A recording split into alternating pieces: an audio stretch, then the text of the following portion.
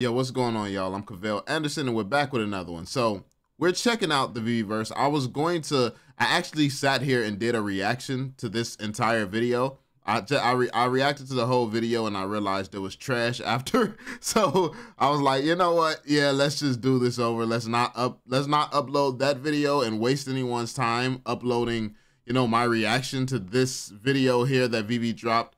I'm just going to instead talk about my opinions and my thoughts after them touring these features and stuff like that. So first off, he showed off that you can go in first person mode, you can go in third person, you can fly. We already saw that. What was that, a year plus ago when this actually showed us the VeVeVerse at one of those cons or something like that. Ironic the name of it is a con, but anyway, now let me stop. I ain't gonna be toxic, but essentially, it's the same features that we saw then. Then they showed us that we can have lights.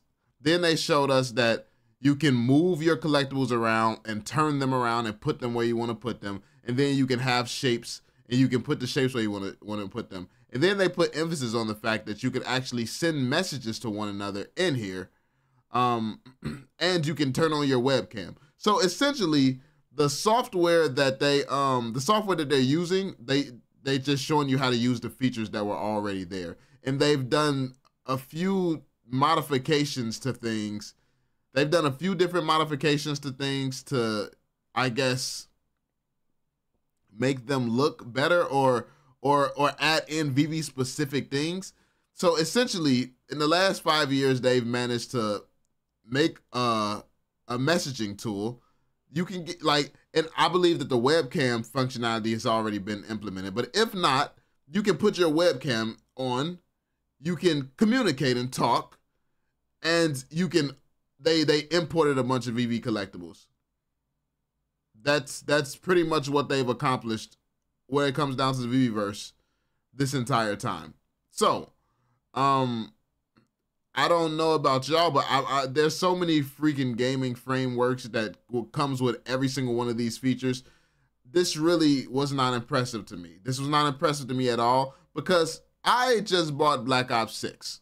So as a gamer, I'm seeing the games and stuff that's out there. I'm playing the games and stuff that's out there. And also, I still see Kyle Wilson streaming and playing different NFT and crypto games and stuff like that. And I see what these things can do. And all VeVe has managed to do is upload their think about this. Imagine a YouTube channel that had all the videos made already. Well, they get the videos they get videos and movies and stuff like that from Disney. And all they have to do is upload them. And it takes them 5 years just to do that. I mean, that's essentially what's going on here. Like, they got the IPs, they got the collectibles, they already had those made and designed. So when it comes down to what they have actually done for the VeVeVerse, they click the upload button. Did they have to tweak some things here, there? Did they have to play around with some settings? Maybe. Potentially. Most of them probably just got imported and worked right away. But maybe they had to tweak a few things here. Make the thumbnails look nice, presentable, which that doesn't take too long, by the way. I do thumbnails, so that's not a huge accomplishment either. But yeah, so they got the comic books in here. Like, basically, you can place things around this room. You can place it anywhere you want it. You can build out shapes and stuff like that. That is what they've accomplished over the last few years. I don't know if you all are impressed by this, but the issue that I have with this and the concern that I have is that this is not something that needed some big reveal. It's not something that needed some big reveal. We've been waiting too long for this. Nothing has been done, essentially. We want to see what is going to keep the retention in the VeVeVerse up. Because the fact of the matter is, regardless of how many true collectors say that they just are here for the experience, this is not an experience. We've been seeing showrooms since the second, like, oh, we don't have to use a DeLorean wing anymore as a shelf. you can actually just add in a shelf. Who gives a shit? I don't care if it's a DeLorean ring. It gets the job done. So essentially, you're using a software that allows you to just import things, and now they don't have to do it the creative way anymore. It's still the same end result. Yeah, the textures may look better. Yeah, the actual items and pieces you're using may look a lot better, but it's the same thing that we have seen since VeVe has released. There's nothing actually different or special about this. The room is bigger. That's it. So this reveal for me was very disappointing. I don't feel like there will be anything worth seeing until we actually see some functionality. What's going to keep people engaged in the VeVeVerse? Because regardless of what you want to say, the only thing that's going to increase the value of the items on VeVe is people being able to see them and do things with them and actually enjoy them. And enjoying them isn't putting them in a room and shining lights on them and putting them on top of a cube or something like that. Like, no, that's not, yeah, I mean, some people will enjoy that stuff, but in a lot of this stuff, I'm pretty sure it's features that just came with the software already. Like a lot of the stuff that they're doing, a lot of this stuff was already made with the software and it already just worked. It worked right out of the box. Most of what's been done is work. What VeVe has essentially done is hit an upload button. That's the equivalent, that's what they've done. And then they've spent a lot of time building out their own showrooms. That's it. They've built out a few different showrooms. And they're making it seem like this is some big deal because they built out a showroom. I want to see one of these collectibles have a mini game associated with it. Something that's going to up the retention time. Can we, you know, we can walk in there and see one another. Woo. Don't care. Like, I don't need, I talk in Twitter spaces and I don't need to see the people there physically to have a conversation with them. We can talk about what collectibles they have in a Twitter chat. Like we can talk about that stuff all in a space. So now we can visually see it. Oh, it adds an extra dynamic. So what's going to keep people actually in the VeVeVerse is being able to do things. Currently, you can do nothing outside of build a glorified showroom.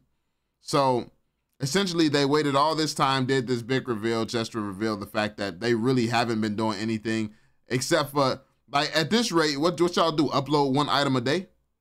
Like, what's been going on? Like, has that been the work on the VeVeVerse y'all been talking about? Like, uploading one item a day? Because that makes sense. Like, that the upload button only being used. And what's crazy is the way that he imported. What is this? Oh, Ready Player One custom avatars. Hold on. Integrate customizable avatars into your game or app in minutes. So you can integrate this in your game or app in minutes. So the Ready Player Me, these avatars, the avatars that we're seeing walking around, it literally is marketed and advertised as customizable avatars into your game or app in minutes. This took, this took a tech company, what, years? And to be fair, I don't even know if this was around that long, but at the same time, they're literally promoting it as something that can be done in minutes. Come on now. So the avatar, even the cool looking shirt and stuff like that on this avatar, even that's not that impressive. Ready Player Me avatar.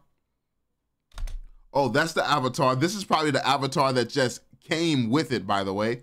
This doesn't look like an avatar VeVe created. This is probably an avatar that just came with the software. And then they allow you to put in an avatar from Ready Player Me. This is what I mean. They've essentially done nothing. They've essentially done nothing this whole time. Everything that's cool.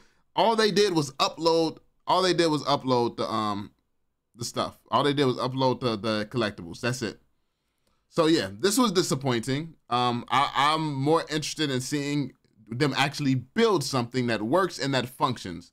Something that actually is going to keep retention high here. Because if anyone wants to sell their collectibles, they want people to enjoy their collectibles, you're gonna have retention. You're gonna have to be able to promote this.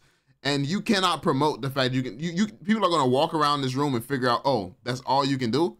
Because when GTA shows a trailer and it's panning around the city and all this stuff, You can walk around that city. You can drive cars around. You can race. You can make money.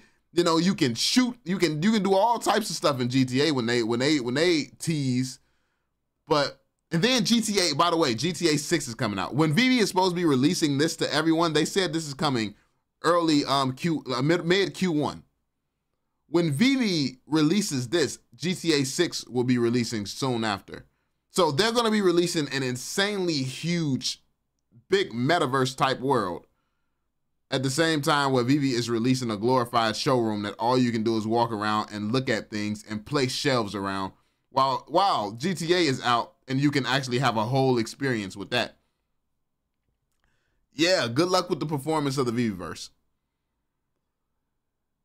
I'm not looking for the VeVeVerse to be some AAA game at all, but at least having a mini game. Like, if you could take the Mighty Marvel pieces, and play chess with it, play checkers with it, something simple like that, where you can choose a piece and play a mini game with it, and you can gamble and bet your Omi tokens. See how quickly it goes from complete trash and you haven't done nothing at all to now at least there's something interactive and really engaging that we give a shit about. It's simple things. It's the little things. Use a Marvel piece and play tic-tac-toe. Like these type of mini games, and then being able to wager Omi tokens on this type. Very, very simple. It's not hard. It's not hard to create something fun. It's really not. We don't need you to compete with GTA at the point where we can go against each other in simple classical mini games and bet our Omi tokens for it. Have fun with Omi, use Omi, burn Omi while all having fun and not really even thinking too much about the fact that, oh, we've lost so much money. It's a fun experience. Right now, you're making the focus on making these collectibles look as nice as possible and decorated as nice as possible. It's too much focus on that. And anytime anyone sees it, the majority of people just think about how this has been a huge ripoff for them.